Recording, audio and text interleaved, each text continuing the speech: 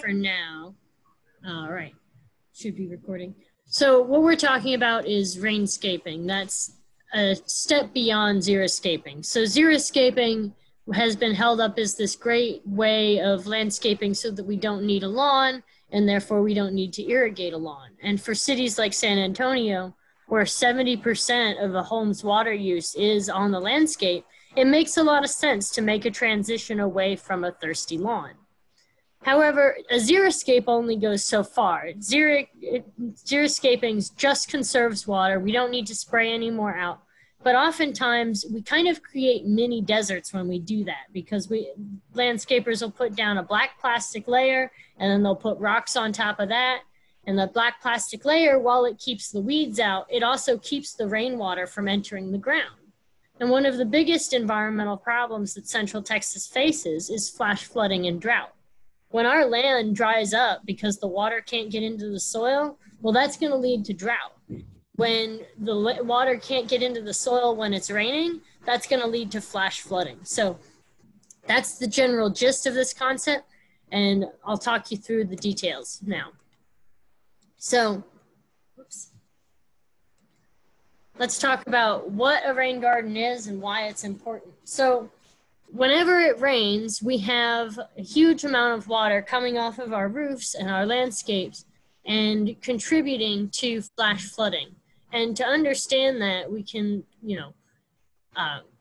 look at this watershed analysis. And what this shows is a suburban landscape where there's two watersheds. Each of those big brown splotches represent two micro watersheds. So all of the water that falls on the splotch on the left goes through that blue line at the center of it, and all the one that falls on the purplish one next to it goes to that blue line at the center of it. So when we're assessing where we can put these rain-catching structures, we look at this information and we say, oh, well, we can catch it this way. So what a rain garden is in simple terms, a basin dug into the ground to catch the water and slowly release it.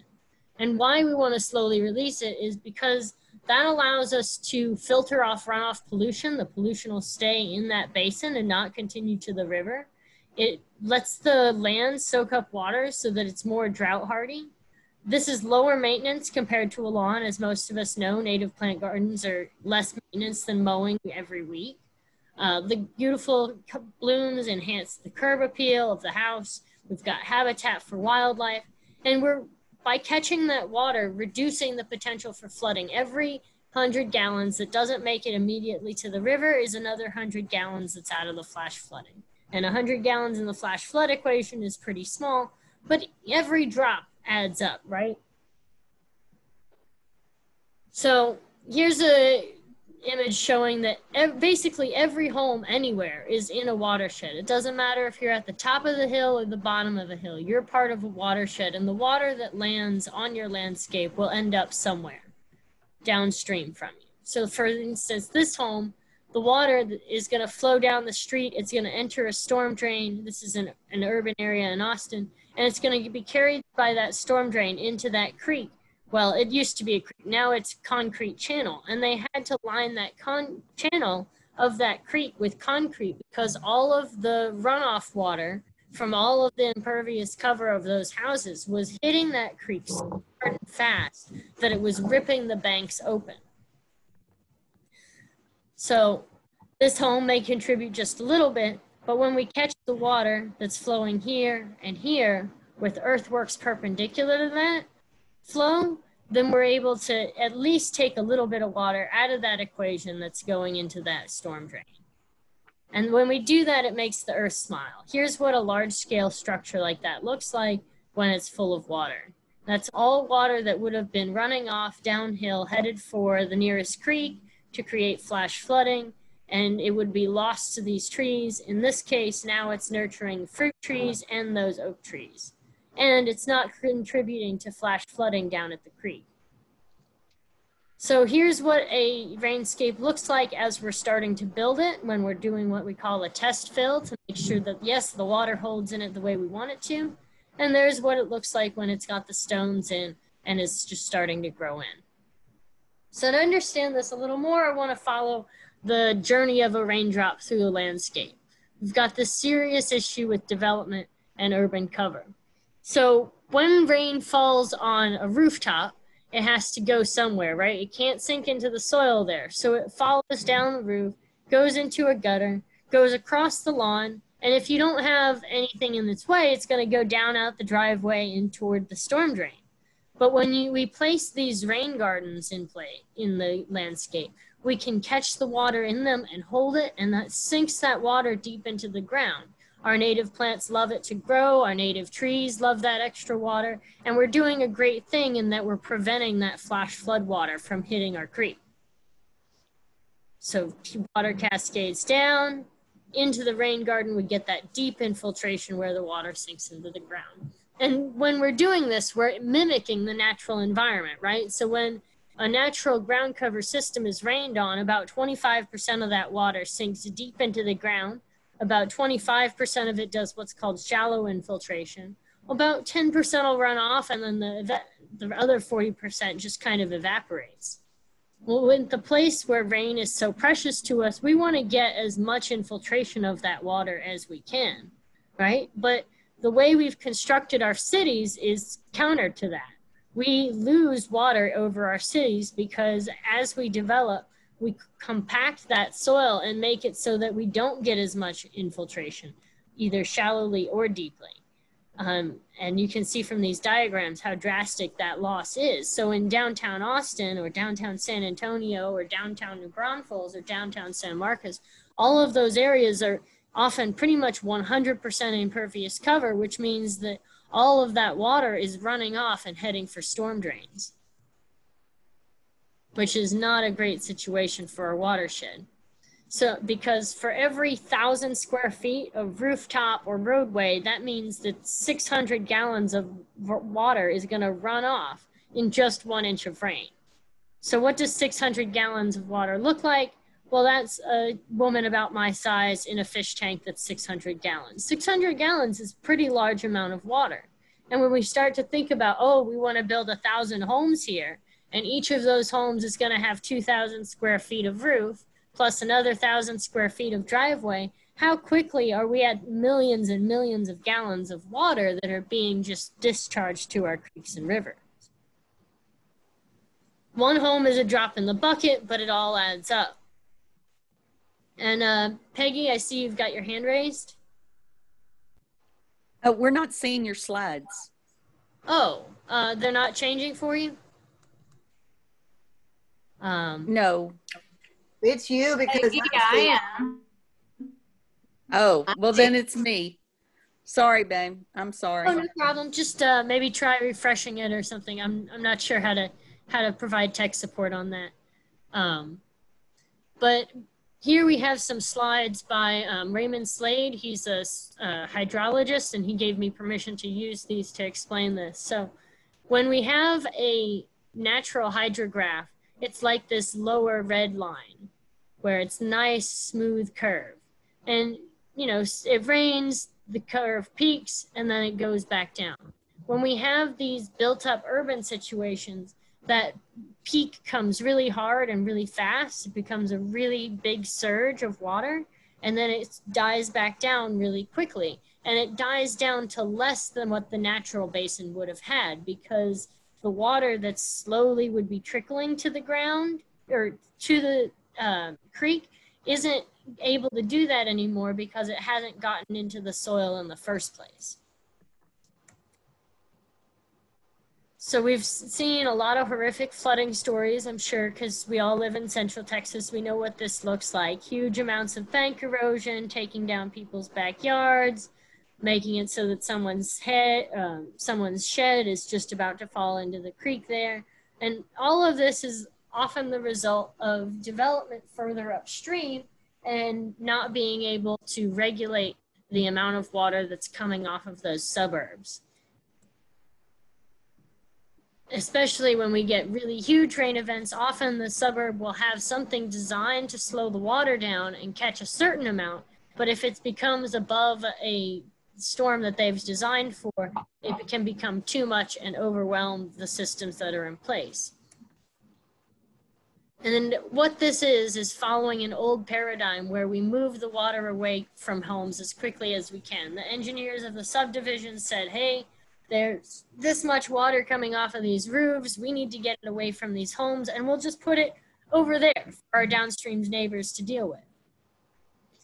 So for instance, in San Marcos, we have the storm drains, and luckily they're labeled, what goes here flows here, and that is intended to discourage people from letting trash get in.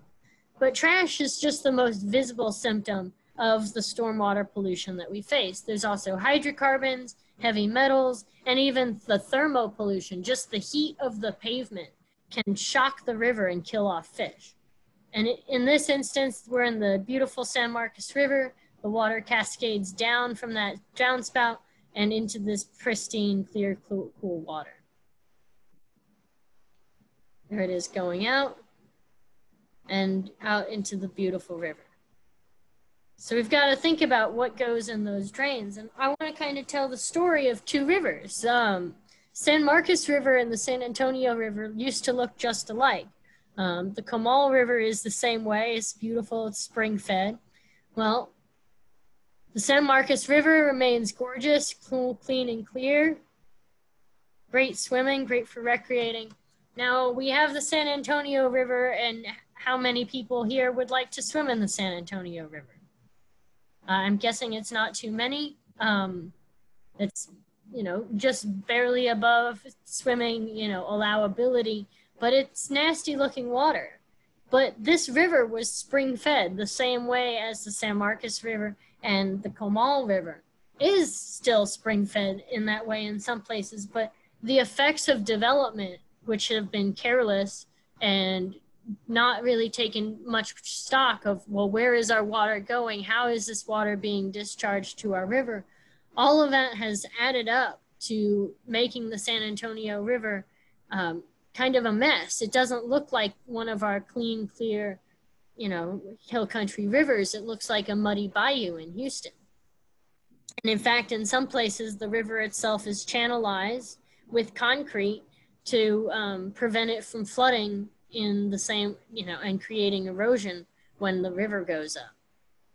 Here we have a willow tree doing some really good work harvesting trash out of the San Antonio River, but you can see that that's the most visible symptom of pollution here, and that's a lot of trash.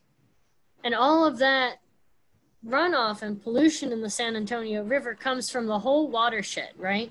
It comes from construction sites, it comes from farms, it comes from the city, it comes from ranching and agriculture, it comes from the parking lot outside your local Walmart. Well, and it also comes from our own yards. We might not be able to do anything about the farm or the city or industrial sites, but we can do something about our yard. That's within our control. We can make sure that our yard isn't contributing in a negative way to the health of our river.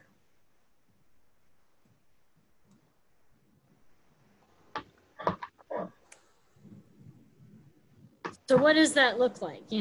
Well, we can make these rain garden basins. It's as simple as digging a hole and catching the water from your rooftop so that you're not discharging a whole bunch of water when it rains each time. We can all be part of the solution on this, and this is 1 day's worth of cans on the San Marcos River that were collected by the eyes of the San Marcos. This is a huge amount of trash, but remember that trash is just the most visible part, and what we can do to take really good care of our rivers is slow that water down, spread it out, and sink it into our soil so that it reaches the river slowly and isn't carrying a bunch of trash there.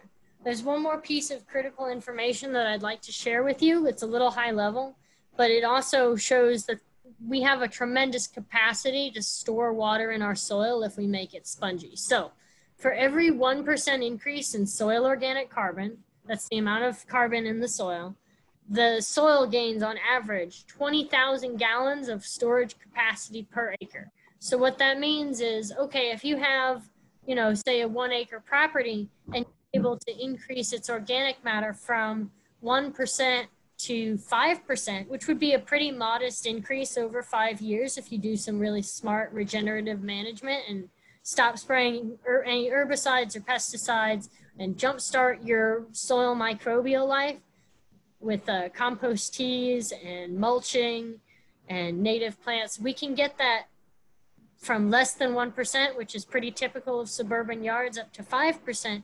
That means that that 1 acre has gained 4 percentage points, or 80,000 gallons of water storage capacity. And that's huge in terms of preventing flash flooding in our rivers. And it comes from the way we take care of the land and increasing that soil organic carbon. That's what 20,000 gallons looks like, by the way. And you can gain that per acre per percentage point and keep going up. Our historic area used to have between 8 and 12% soil organic carbon, depending on where you are. So we could really increase from that, you know, less than 0.1 or less than 1% that most yards are at right now. So it's all about sinking that water into the soil so that it can make its way to our rivers slowly over time. And it's a small scale and collective solution to stormwater pollution. It takes all of the, all of the land that's in the watershed from the hilltops to the river's edge is all contributing, and it can be contributing in a positive way by runoff of fertilizer and pesticides or leaking tanks from the gas station. All of that can be negative, or we can find ways to make our yards contribute in a positive way using rainscaping. So the past attitude towards stormwater has been that this is a waste product, and how silly is it to treat water like waste in Texas when we have so many droughts? But the idea has been, oh, we've got this problem with too much water here, we've got to create a pipe and we've got to push that water away so that it goes downstream. And just now, people are starting to catch hold of, well, maybe this isn't the best idea because we keep getting really bad flash flooding in those downstream communities. And we have really bad droughts. Maybe a better solution is to use this water. So how do we do that? Well, what we do is we slow that water down, spread that water out, and sink that water in. And when I'm doing this presentation in person, I like to have everyone repeat that with me. So if you want to sit in your, in your home and say that with me real quick, it would be good, because this is the core message here. If you get nothing else from me tonight, get that what we should do with our stormwater is slow it down, spread it out, and sink it in. That's slow it down, spread it out, sink it in. When we do that with our water, all of our plants are healthier, and we've done a lot to help our watershed too.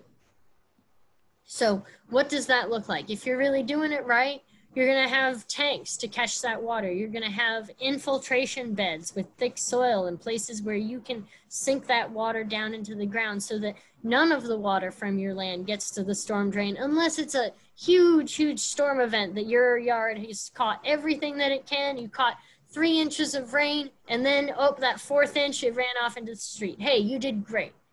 On the other hand, most of the time what we have is there's no space for infiltration in our yards, and people are just letting, whatever go down the storm drains. People letting trash go down the storm drains, oil and gas dripping from cars going down there. There's leaves can block those storm drains as well. So what we want to focus on is the doing it right here on the left. How much water can we store in our landscapes should be the name of the game. And this is a school of thought called low impact development or green stormwater infrastructure. This is how it gets referred to in professional and municipal circles. They talk about how we can manage stormwater runoff using green infrastructure or low impact development so that we create less runoff and less intense flooding using these series of soft engineering techniques that harnesses the power of native grasses to slow, spread, and sink the water into the ground. So when we catch that groundwater, we get it to sink in. When it's infiltrated into the soil, there's this underground water flow that happens that slowly discharges that water to the streams. In the hill country, we have quite a few quote unquote disappearing creeks where for a little while you won't be able to see the water of the creek, but it's under there. and then it gets to a certain elevation drop and you can see that water again. So this is a more of a technical diagram which talks about bioswales, bioretention cells, rain gardens. These are all green infrastructure techniques that fall into the category of rainscaping. So when we're, excuse me, when we're looking at our hydrology, we want to think about it, you know, the same way we think about having a carbon footprint. There's things we can do that generate a larger footprint and things we can do that generate a smaller footprint. The larger the roof, the larger the roadway, the larger the paved area, the more area that's been driven over repeatedly and compacted. All of that is area that's going to cause runoff. But what we can do is we can plan, okay, well, we need to have a roof, okay? So what are we gonna do with that roof's water? Let's make a plan for it. Or we need to have this driveway here. Everybody's got to have a driveway. What are we gonna do with the water that runs off from that driveway? We have a plan for it, and we can make it so that the driveway runoff becomes a positive thing, that waters a new tree that we put in. Or we have the water from our roof going into a rain tank, and then we use that to water the garden. And the plants really love that. So all this is figuring out ways that we can recharge our aquifer by infiltrating the water slowly over time rather than letting it run off. Because our storm events, the rain comes really hard and it comes fast, and that just doesn't give it enough time to sink into the soil in the way it needs to. So we have to help it out and make structures that are going to help it sink into the soil. Again, we're going to slow it, spread it, and sink it. And that's going to keep the water cool, clear, and copious for future generations. Here's a cross-section of what a swale looks like. You can see how you dig out a hole and then pile the soil on the downhill side, and it's soil that's piled up is a great place to plant trees. It's a little easier digging, and the trees love that access to the easy water next to them. A swale is just another term for a rain garden basin. Here's what that looks like on a farm scale. So they built these terraces to capture that water, and she's got, you know, probably 10 to 20,000 gallons of water there that she got for free falling out of the sky. This is at Boxcar Farm and Gardens. They raise pasture-raised pork, and it's really excellent farming that they do. It's regenerative. So they're helping the water and helping the soil with their pork production. What we can do in our basins, like what they showed there, is we can plant that with grasses that help the water to infiltrate. So what happens is the deep roots of the native grasses, which we are so blessed with here, those will punch holes even in thick, heavy clay and create what are called root channels. And that guides the water down, because water can only follow the path of least resistance. So when those roots open up holes, they go down through the path of least resistance, and the water can sink into the soil rather than being trapped on the surface and creating a little, ponded area. This vegetation also provides habitat for wildlife, tremendous amounts of carbon sequestration. The only thing is we need to be careful about selecting plants that can handle inundation. You know, you wouldn't want to put prickly pear cactus in the bottom of a basin because it would drown. So there's a little bit of skill here involved in knowing, hey, which plants can we put in the water for part of the time, but most of the time they're going to be dry, because these aren't ponds. It's not like we're using true wetland plants. What we're using is plants that can stand drying out repeatedly, but also being flooded. And there's a diagram of those great native plant roots. You can see over here on the left-hand side, just next to the scale bar, there's a teeny tiny grass. That's most of the turf grasses that are used. They have a 6 inches to a foot of root depth. Excuse me. And that 6 inches to a foot of root depth is obviously very, very different than the 15 feet of root depth provided by a compass plant. If you're a drop of water trying to follow the path of least resistance down into the soil, that turf grass isn't going to get that water very deep. Whereas a compass plant or a Indian grass or a big blue stem or a switchgrass, those are plants that are going to help that water really sink deep into the soil and help recharge the aquifer. So we can do it right using native plants. Here's an example of a, pretty boring suburban yard. There's not a whole lot going on here, kind of some mixed patch turf. And this is what we were able to transform it into in less than 6 months. And that fills up the cup of life. We're catching water, we're using it in that landscape. So next I want to go over with you what we do to plan for these, how we make a watershed analysis. And the way we do that is by looking at the LiDAR mapping technology, and the set of maps there shows us, we can analyze that to show where the water flows across the landscape. A lot of this uses topographic maps that show the contour, and this diagram next to it shows how 1 foot decrease in elevation equates to one of those contour lines on a hill. We also look at soil type, and we look at the ecoregion. So in this case, we have a very large cornfield, and all of that cornfield runoff goes into that neighborhood, runs past my client's house, which is outlined in that black box, and then continues into that basin there. And you can see that green basin is probably where the engineers decided, hey, all of the water from this neighborhood, we're going to capture it right here, rather than catching it at each individual roof. So here's just another example of how contour lines work. What we want to do is catch that water and sink it into the ground.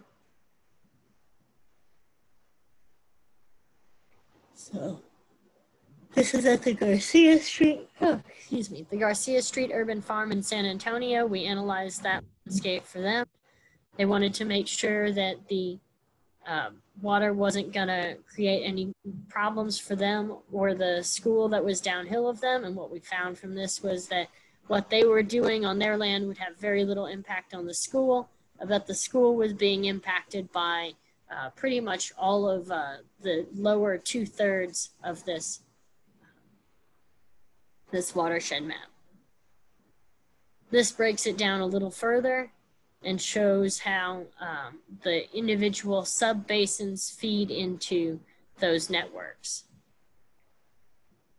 From there, we generated a design like this one that plans to capture that rainwater runoff and use it and spread it out across the contour so that the plants can have access to it and the fruit trees can have access to it. There's their full plan showing all of the fruit trees. And here's the other side of it showing community garden plots and it fully growing with vegetables and crop plants. This project is currently in progress. They're doing a lot of work out there. It's pretty impressive. It's a partnership between the San Antonio Housing Authority and the Alamo colleges, and it's designed to address the food desert on the east side of San Antonio. Also, I wanted to show you an example from a riverfront residence on the Blanco. So we performed a watershed analysis here, and we're able to see how the water moved across their narrow lot and down to the river. And from this, we were able to determine where the best places to catch it were. We have that exact topography in our computer model. And then we break this down and see, okay, we're receiving water down this red section, we're receiving water down this pink section, this green section. Where can we catch this? And this is the solution we came up with to catch that water. You can see those basins broken out and the sub-watersheds broken out in different colors with basins to capture the water from each of those. That's a lot of information. Does anyone have any questions at this point?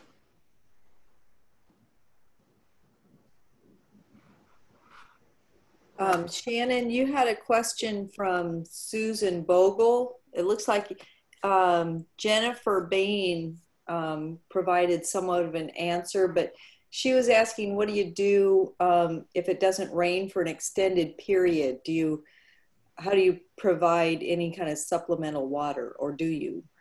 So you can have an irrigation system, like a low volume drip irrigation system is usually what we set up for these, or you can just hand water it. It definitely is the type of thing where, like with all native gardens, it does take a few years to get established. Once it's established, it doesn't really need the supplemental watering. But for the in-between times, while it's just getting started, it is great to be able to either hand water it when it needs it, or just if you want to set it up and forget it, we also, provide irrigation systems that can just be set up and forgotten. Does that answer your question?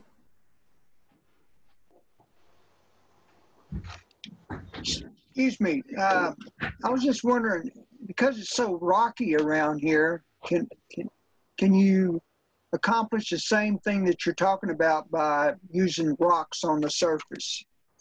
So we can line up rocks on contour to kind of slow the water a little bit. The thing about creating a berm or creating a line of rocks on top is that it doesn't add much capacity, right? It's like it's asking a plate to do the job of a bowl. You know what I mean? So a plate can only hold so much water, but with the shape of a bowl, it can hold a lot more water.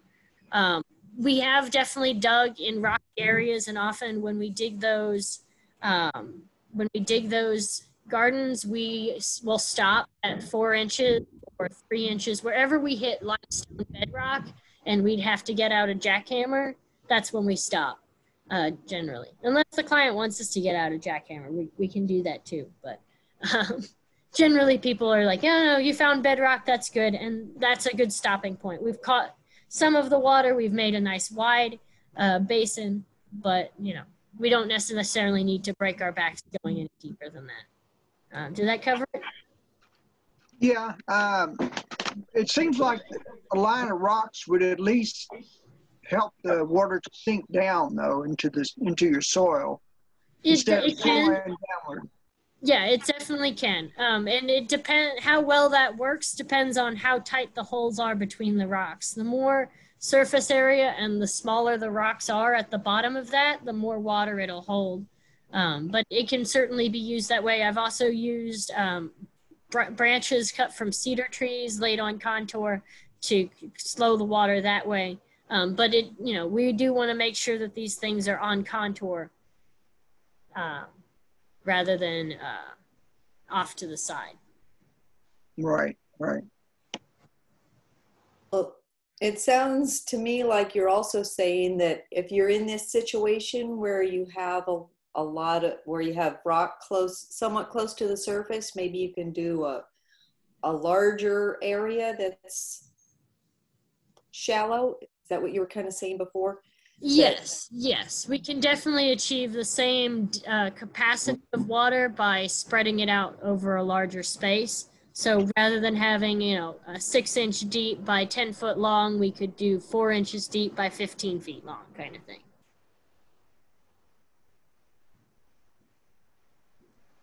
All right. Reasonable. I'll keep moving right along. Let's see. There we go. So next I want to show you all some specific examples of rain gardens. So we have our basic level. This is like a flood control rain garden. The whole purpose here is just to keep the water from pooling and around their foundation and threatening to flood their back porch. And also, like, it was reaching within about a ½ inch of flooding their neighbor's air conditioning unit, which was just a bad situation for everyone. So on their budget, a $2,500 budget, we were able to construct this rain garden in their backyard and make it so that it stops the flooding and has a really nice aesthetic and makes a really cool backyard for them. So we fixed those flooding problems. We didn't do any prior design work on this. We just came out, measured the contour, and started digging. This basin catches water from off of their property that was coming at them. This was a really shaded backyard, so we had to pick all shade-tolerant native plants. This client was concerned about keeping it cheap, so we just used mulch, not stone, which is definitely more functional and cheaper. There were no gutters or downspouts necessary in this project, so that was a great way to keep it cheap.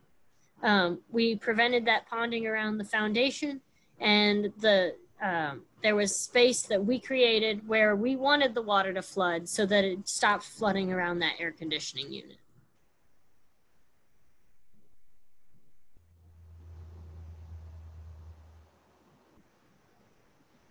There's the Texas Betony.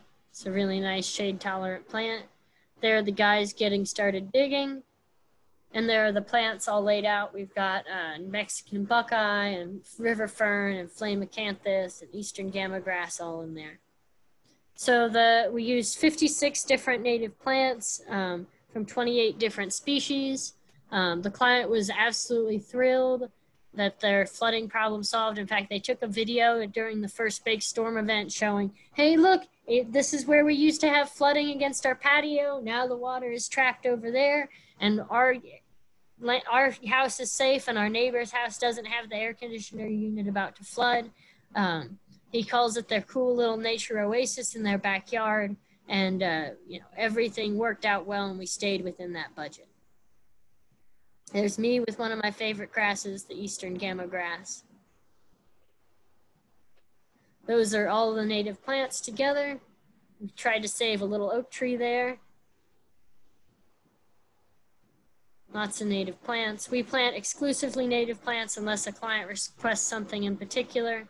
But I'm not going to plant invasive even if they ask for it. I've been asked to plant bamboo before and said absolutely not. Then we have a higher level of rain garden. This is an artistic rain garden in Wimberley. This is one of our higher end gardens. We go through a whole process of consultation and design.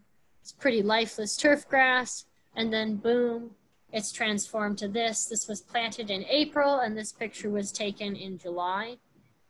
So it really grew in rapidly and very nicely.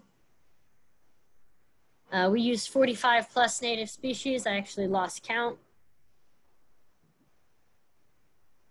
So we envisioned excuse me.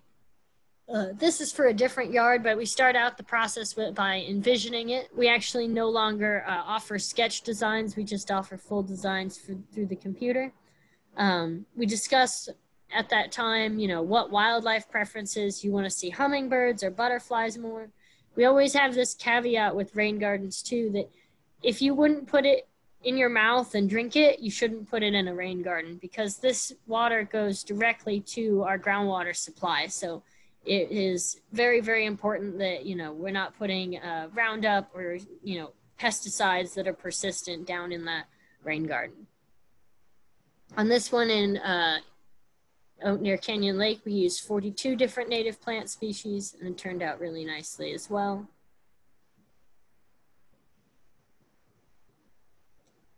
We like to plant the plants small, but they grow in really quickly.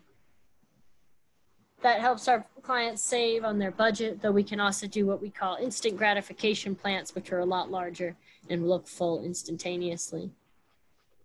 Here we are back in Wimberley, roughing out the digging for that site, getting it prepared, building out the walls, digging out those basins. Then we like to test fill them and make sure everything flows accordingly. So that basin fills up, and then it moves down to the lower basin below it, right like that, through that pipe under the sidewalk. And then on the other side, it moves down this structure, through that dry creek and out into the basin. We used a lot of plants in this. We really like to bring home the biodiversity. That's one of our main missions, is to provide food and shelter for wildlife as much through the year as we can. And we do that by offering all sorts of native plants that are going to bloom at different times of years. There's all the plants in front of the house. And this is our layout. Lots of little plants. And they grow really, really fast, like you saw in that picture. Within 3 months, 3 months or so, this was a full garden. And this is that eastern gamma grass again. You can see those really intense roots that help bust up the soil and carry the water down deep into the ground. There's our fall obedient plant. That's one of the best plants for in the basins of the rain garden where it gets inundated with water. And here are some that we like to use on the berms. The blackfoot daisy, calliophis, and verbena would all drown in a basin, but they are perfectly happy on top of the berms. There's another rain garden basin, all planted. Everything is fully planted and ready to go. That's my dog, Valley. She helped dig the hole for that tree. She's a good helper. You can see that the soil looks a little rough here, but we're about to cover it up with some mushroom compost and irrigation line. So this one was fully irrigated so that the homeowners didn't have to worry about plants dying when it got too hot or too dry, and we hadn't had rain for months. So they had that insurance policy. There's the verbena looking nice. And then with that top dressing layer of mulch, it starts to look a lot better, a lot like a garden. It's amazing what that first layer of mulch does in terms of making the visual impact of it look so much prettier. And then we lined it with stones just to make it pop. Generally, I like to talk to my clients about how hot stones can get, so we try and limit the use of stones, because, especially if we're on the west side of a building, because those stones can get quite hot and increase the electricity bill, as well as, fry the plants. I have a, rule of thumb, like if we don't want to hold our hand on this for more than 5 seconds in August, well, how does our plant feel sitting in that all day, right?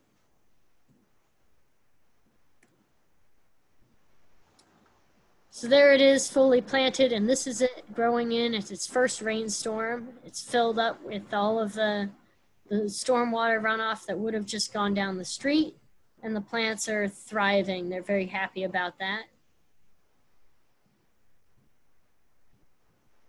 The mealy blue sage is looking good.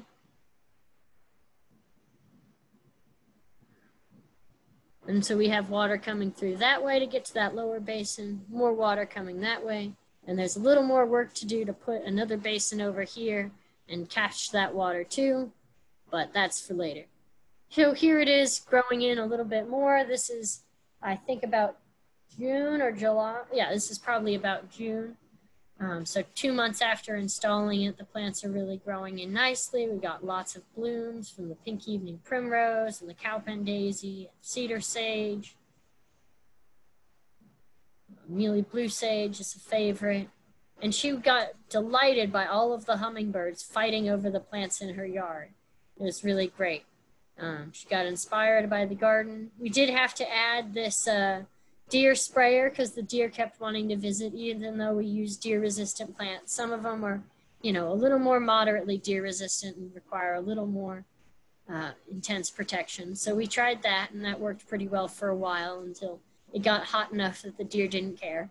They'll get used to it. There's a lot of little details of beauty to look for in these gardens, like the flowers of switchgrass and little flowers of frog fruit. Got lots of red colors for plants for Turk's cap and standing cypress for the hummingbirds. And this one was a surprise. This scarlet pea just popped up as a volunteer plant and started growing among the verbena, and what a great color combo that is. I was really glad that we left that quote-unquote weed and let it grow in to make sure that we knew what it was before we pulled it, and we got a surprise by waiting. So there's the purple coneflower doing really nicely. Silver ponyfoot I love to use because it makes that cascading look like falling water. Here's the eastern gamma grass, like a Jurassic Park grass is what we call it. And now I want to talk about a really exciting program that's going on in Austin, where they have looked at the flooding along Waller Creek and shown that it's a severe problem. And it's affecting the downtown district, and it's affecting neighbors all the way upstream.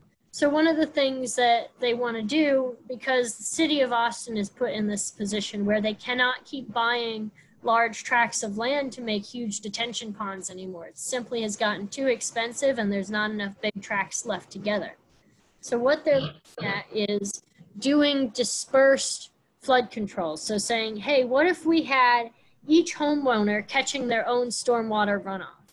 What if we could get everyone to catch a 1.3-inch storm in their own yard? What if we could get if they can get 75% of homeowners in this neighborhood, which is a lot, but if they can get it to 75%, they'll go back to that natural hydrograph, like that yellow graph that I showed you with the spiked blue line and the slow gradual red line. That slow gradual natural curve is what we're trying to achieve here. So this was one of the very first pilot projects of this program, and we were really honored to participate in that through the help of Urban Patchwork, the nonprofit working with the city of Austin. Waller Creek is just behind that fence where those windows are. So you can see we laid out the plants. We've got this large basin to catch the stormwater runoff and keep it from flooding into the creek. That's what it looked like before. And here's the front yard. We've got basins on both sides there. So we worked with some student volunteers on this project to educate them about stormwater runoff. There's a lot involved with the rebate side of this that Urban Patchwork managed for us. And we used an altimeter, which is a specialized piece of equipment to make sure that we got our conveyance structures to work just right. So this is it grown in a little bit with after it was dug. The students are helping to dig this basin out and pile up around the other side to create a berm. You can see it as a work in progress. That was a great day. The students had a lot of fun getting to, dig. We got to test that rain garden and see, yep, it does indeed hold water, just like it's planned to. And we're designing to catch 100% of the runoff for a 1.3-inch storm. And we had to remove this invasive chinaberry from the backyard. Boom, there it's gone. A note on process, one of the things that we probably should have done is plan this out so that that chinaberry tree was removed before we dug the basin, because we ended up having to spend a significant amount of time picking out every single chinaberry tree, berry seed out of this rain garden. So that it wouldn't create a bunch of seedlings. So we filled about a 5-gallon bucket with those. Oops. So anyway, we also brought out a bunch of plants. This is in December, so some of things look a little bit rough or a little bit dormant. That's just how it is sometimes. What went well is we had these smooth, consistent slope conveyance swales that worked really nicely. You can see one there carrying the water from all over the side yard into the basin in the back. The design by Urban Patchwork, and they did the volume calculations and helped ease the workload there. The volunteer students brought a lot of energy and enthusiasm. There's that design showing where the water moves from. Big trees make people very happy. We've got that fall aster blooming really nicely. And we used flags to mark the plants during mulching so that they wouldn't get trampled on. And the students say, it's, your turn, it's our turn. They found this big worm, and I had made the mistake of telling them that I like to put bugs on my face. And well, a worm isn't exactly a bug, but they brought me that and told me it was my turn. So I ended up with a worm on my face. But it's all about, doing that humble work, doing the digging, and that's what it takes to transform our landscapes, to make them resilient, make them hold water and catch water and sink that into the ground and be a source of giving back, a source of water for Waller Creek in the future. Rather than being part of the problem, this home is now part of the solution. And that's a great place to be and a great way to live. My contact information is here, and I'll just take a few seconds to go over. Here's the little sales pitch side of it. We do have these packages created now to make it very easy to just order one of these rain gardens and have it added to your home. We have the prairie dog package, which is the small one. And these are kind of ballpark figures. We can customize from here. Usually we do quite a bit of customization and add plants or remove plants or add more mulch, just depending. But there's the prairie dog package. This is like the basic entry-level rain garden that just gets the job done. And you can always add stone to that as well. Then we have the mid-grade javelina package, which is a little bit more involved, comes with some design work and a plant layout. And then the bison package is for a larger, fancy, full-scale project. Usually this is, completely surrounding a home. And, this is pretty high-end, and oftentimes this is, $20,000 plus kind of job. All right, does anyone have questions?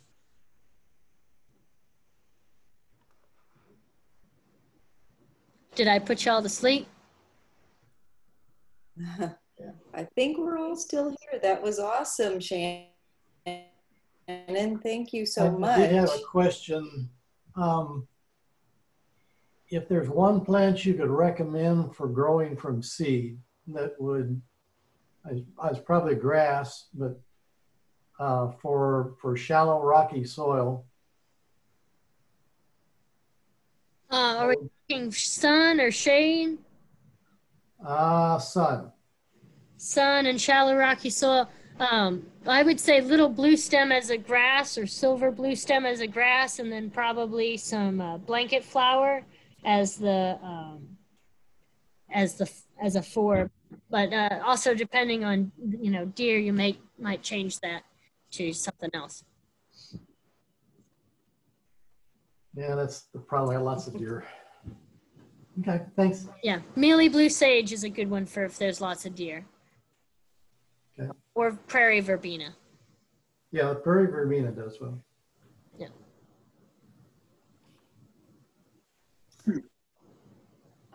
You have a question from Pam. She says she has a new neighbor that wants to start putting in plants this fall. Oh, sorry. Does Peggy have your information that we could get in touch with you if this person was interested? Sure. Let me go back real quick. My contact information is right here. Are you able to see that? Yes. And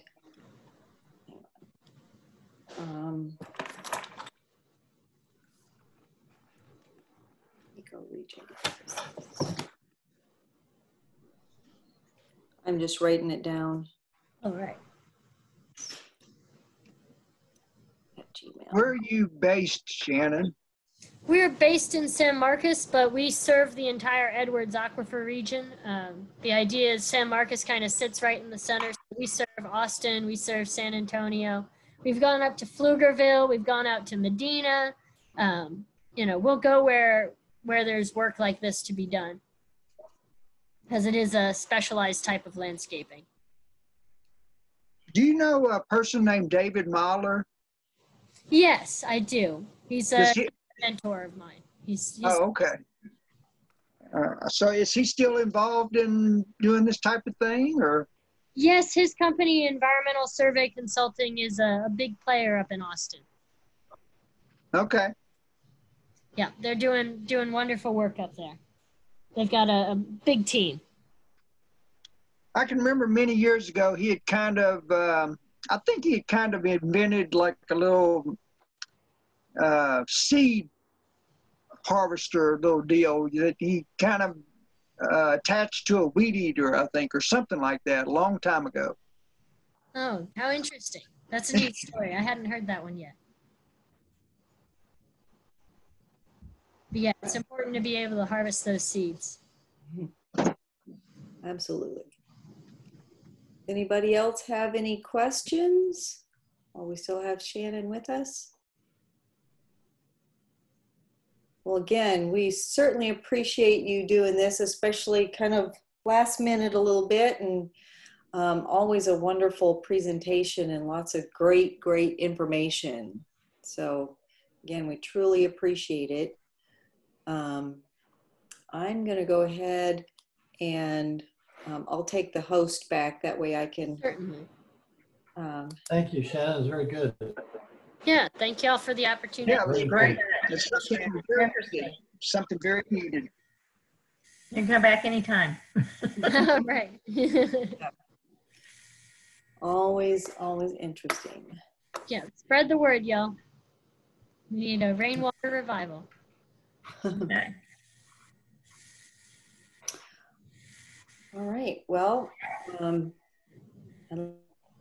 unless anybody had any more questions or comments or anything tonight, I think